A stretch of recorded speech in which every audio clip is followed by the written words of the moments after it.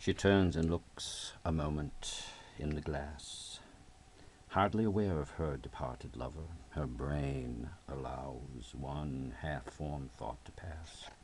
Well, now that's done, and I'm glad it's over. When lovely woman stoops to folly and paces about her room again alone, she smooths her hair with automatic hand and puts a record on the gramophone. This music crept by me upon the waters and along the Strand, up Queen Victoria Street. Oh, city, city, I can sometimes hear beside a public bar in Lower Thames Street the pleasant winding of a mandolin, and a clatter and a chatter from within, where fishmen lounge at noon, where the walls of Magnus Martyr hold inexplicable splendor of Ionian white and gold. The river sweats oil and tar, the barges drift with the turning tide, red sails wide to leeward swing on the heavy spar.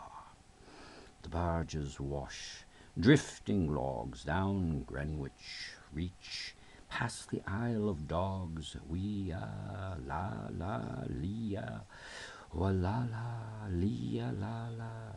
Elizabeth and Leicester, beating oars, the stern was formed, a gilded shell, red and gold, the brisk swell rippled both shores, southwest wind carried downstream the peal of bells, white towers, wee-a, la-la, lee-a, wa-la-la, lee-a, la-la. Trams and dusty trees, Highbury bore me, Richmond and Kew undid me. By Richmond I raise my knees, supine on the floor of a narrow canoe. My feet are at Moorgate, and my heart under my feet. After the event he wept, he promised a new start. I made no comment. What should I resent? On Margate sands I can connect nothing with nothing, the broken fingernails of dirty hands. My people, humble people who expect nothing.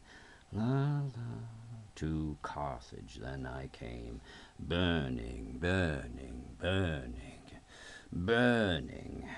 O Lord, thou pluckest me out, O Lord, thou pluckest burning.